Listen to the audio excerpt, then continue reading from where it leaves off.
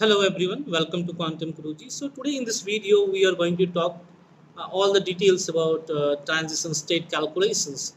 I was receiving so many emails regarding this transition state calculation, how to get transition state, because sometimes it is very difficult in case of metal complexes and the reaction mechanism to get the transition state. Okay, first of all, there are several ways to get transition state, and there are direct way to get using hit and trial method, and there are QST2 method, QST3 methods. They are also available. So in case of QST2 method, QST2, so what we do is we give the reactant and the product, and system decide the transition state. But most of the time it results in a failure, and it's not easy to get transition state. First of all, you have to try each and every aspect of all these calculations to get your specific transition state. Here I will show you specific some way to get your transition state, and some specific keywords to tackle those problems while getting your transition state. So first of all, I will show you an output file. Actually, I was performing a transition state calculation on the structure, and this is that structure here. So this is a metal complex. Okay, so I was expecting, this is a metal complex, and this is a ligand which is trying to approach this metal. So I was expecting a imaginary frequency corresponding to this phosphorus and palladium linkage. But after running the calculation, what I observe a negative frequency, and I observe a negative frequency. If you see, animate it, it is not corresponding to the the phosphorus and palladium, this linkage. It is something to do with the rotation of this allyl group, which is not of my interest. Means what is happening, I tried several times, and all time I am getting this rotation. Okay, even like what are the possible ways is available, I tried everything. Even I used QST2 method, QS2 method, and still problem is there. So what to do in those cases? So if you remember earlier videos, I have talked about the scan calculation. So those scan calculation will be very helpful here, and it will it will help to get the transition state, specific transition state. How to get that? So what is the solution? First way is, whenever you're performing a transition state calculation, make sure you are first you try with normal transition state calculation, then try to decrease the step size, like from 10, I think by default is roughly around 10. So yeah, something. So you can start decreasing the step size, 10, 5, 3, and if it is extreme case, you can go to 1 also. Okay, if it is working well, fine. If it's still not working, I'll suggest some other keywords that I will show you, that you can try with it. And then you can use the int equals to ultra fine, int equals to super fine, and those things also you can try. So in this case, since nothing is working, what I will do is I will put this ligand slightly away from the metal, maybe a little, like maybe 1 angstrom more away from it. And then what I will do, I will scan the distance from palladium, from this phosphorus to the palladium. This bond length I will scan. Okay, so after scan calculation, I will get data for the energy versus your geometries, and then I will see whichever is the transition state there, that I will take, and I will perform a transition state. So whatever I am telling, I will show you. It will helpful. So first I will show you the keywords that you can try. Here what I have used is, if you see here, I have used opt equals to calc for this calc FC. Even I tried with calc all, means all of the force constants. Even I tried with recalc steps like 5 or 10, nothing is working.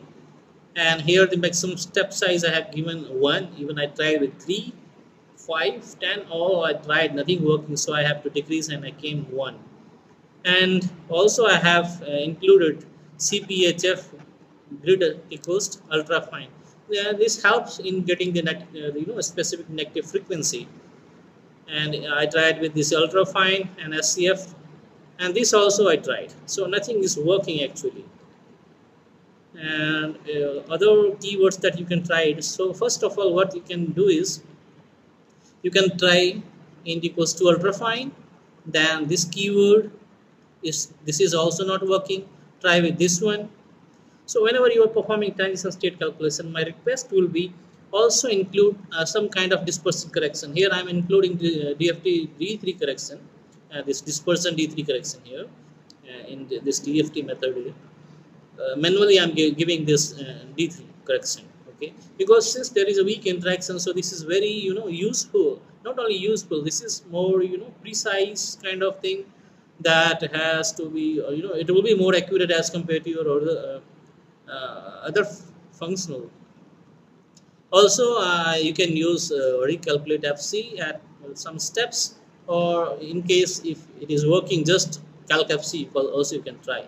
You can try several things, and decreasing or increasing the max step.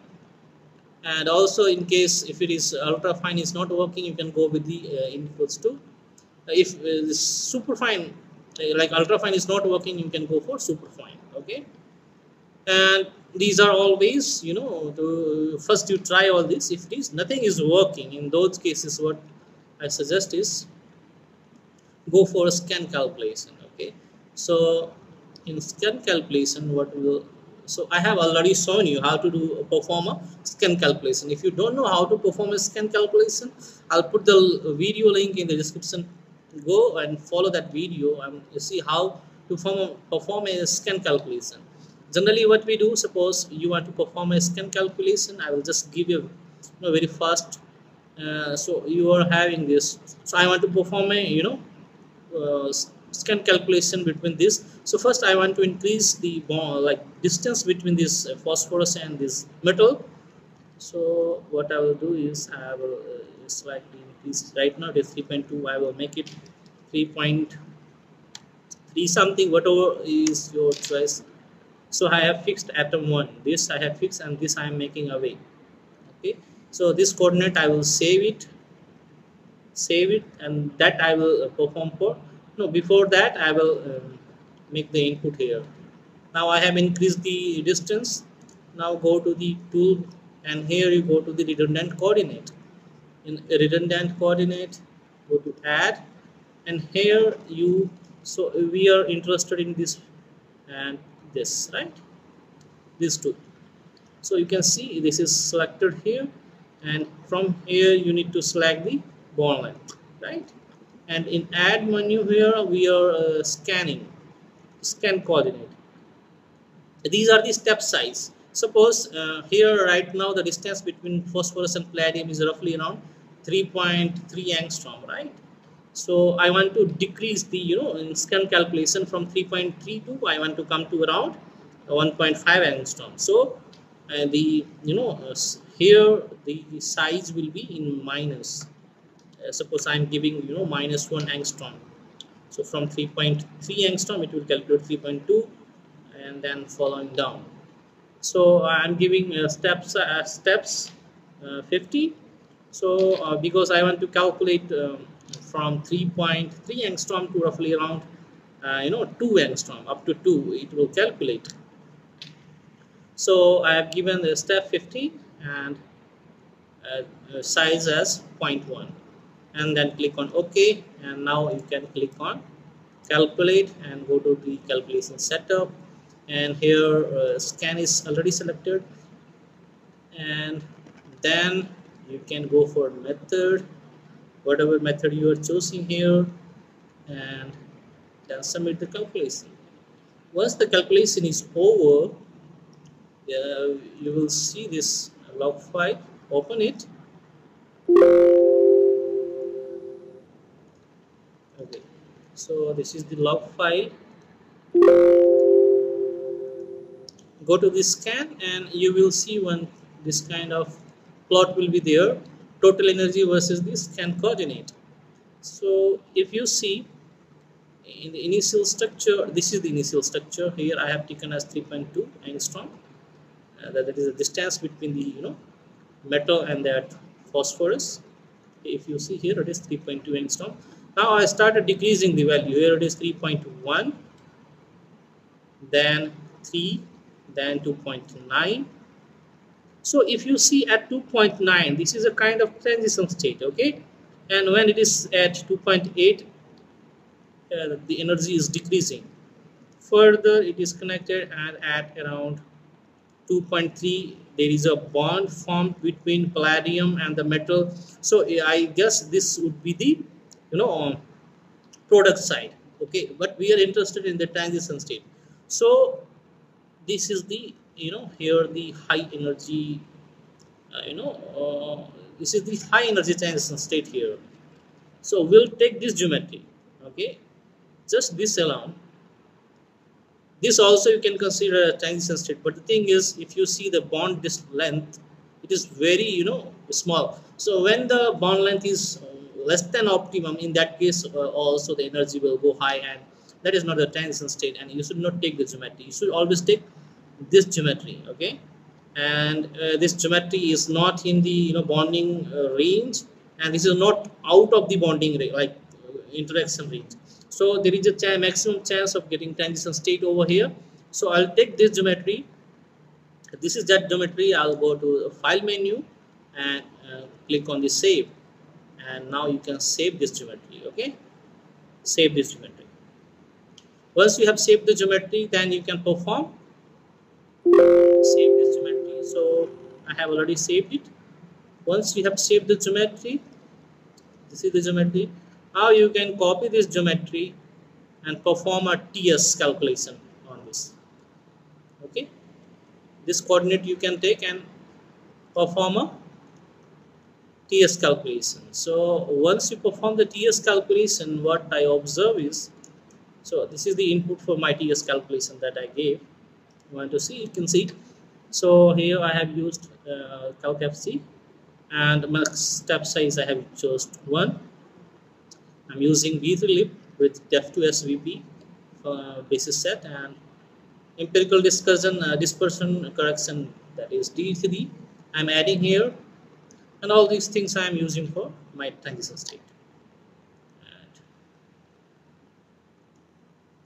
so once the calculation is over, this time I got the specific specific negative frequency that I was expecting. So if you go to the vibration and you see a negative frequency here, if you animate, so this was my expectation, that palladium phosphorus linkage, that bond, okay? See, this is the my negative frequency that I was expecting. So I got the final my negative frequency at the transition state. Earlier, whatever the transition state I was getting, I will show you again. It was not up to the mark actually.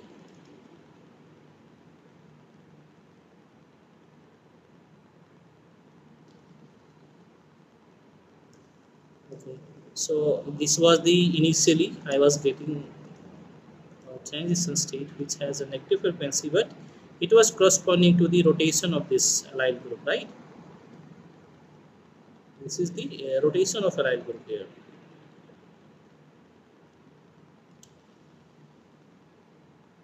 But now I got a specific negative frequency here in this case, which correspond to this palladium phosphorus linkage. See. So this is the way to tackle your transition state. And in some case, if it is also not working, what we can do is, see, in this case, I will just close this. So here, what we are observing is we are having a negative frequency, right, which correspond to this rotation.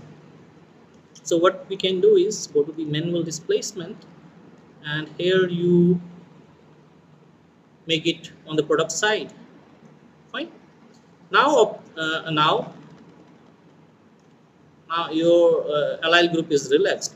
Now what you do, you perform a relaxed calculation, geometry optimization on this product, and then what will you observe? There will be no negative frequency at all. Now what you do is increase the distance between palladium and this phosphorus, this metal and your phosphorus. Increase the distance. Uh, Here right now it is around 2.5. Just make it 2.8 or 2.9, and this perform a TS calculation. Okay, so you'll get your desired transition state in that way also. So whenever you are not getting your proper transition state, sometimes it is very frustrating also. So you can try all these ways. If you find this video very helpful, don't forget to like and subscribe. Thank you for watching the video. If you have any doubt pertaining to this video, put in the comment section.